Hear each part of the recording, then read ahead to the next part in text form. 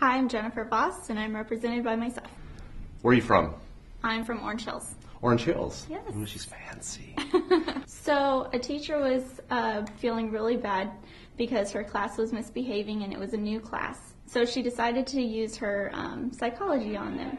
Then as soon as she turned around, one of her students threw something at the front of the room, and she turned around and said, "Who would be stupid enough to throw this?" No one stood up. No one raised their hand. Then she said, "Do you think you're stupid?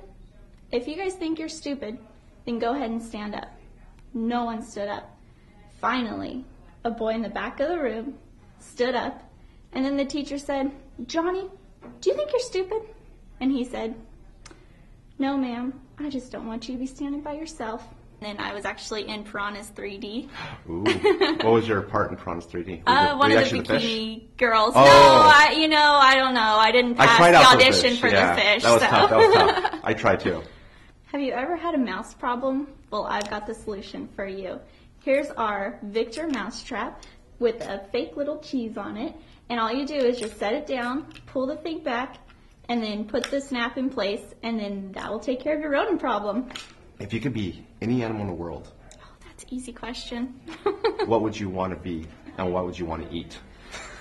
Oh, okay. Well, if I could be any animal in the world, make believe or not, I'd want to be a unicorn because they're so beautiful, and I would just eat raspberries all day.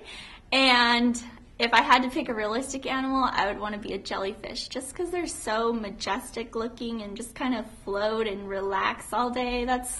So from that answer, we gathered, who wants to be a creature that does not exist or a creature that doesn't have a brain? So. Hey, but I'm a deadly creature without a brain. Okay. So. Okay.